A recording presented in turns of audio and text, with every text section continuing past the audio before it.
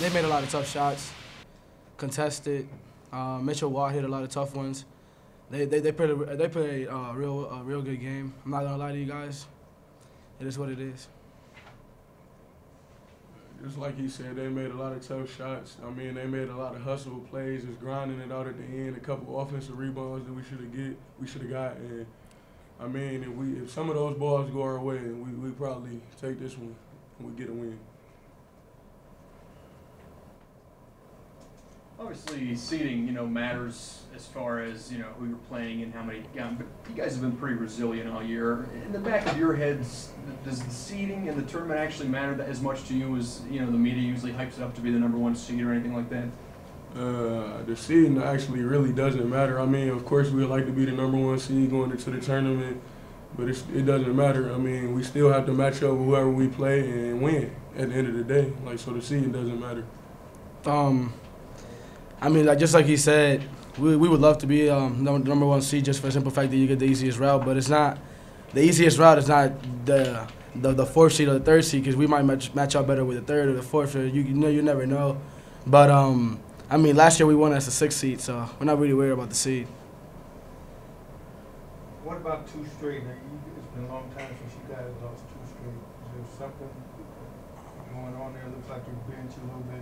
It hadn't quite been as explosive as it had been. A couple guys look like they're struggling a little bit.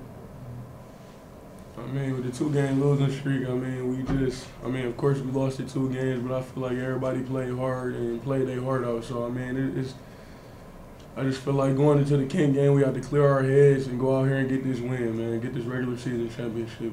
We can't look back at these 2 games and, we just can't look back at these 2 games, and we have to move on. We really have to move on.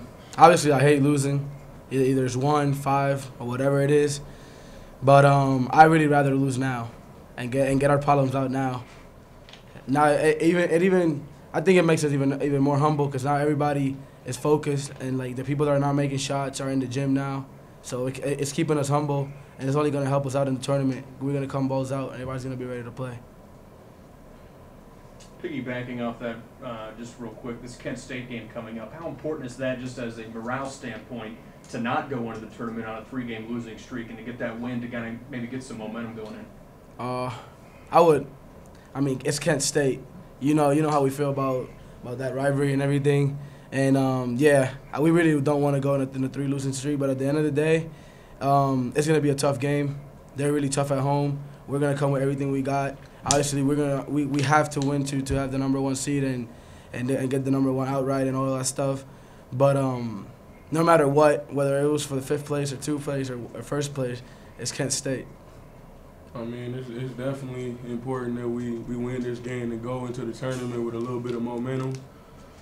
Of course, it's Kent State. It's going to be a war when we go in there on Friday, so got to get it done, baby.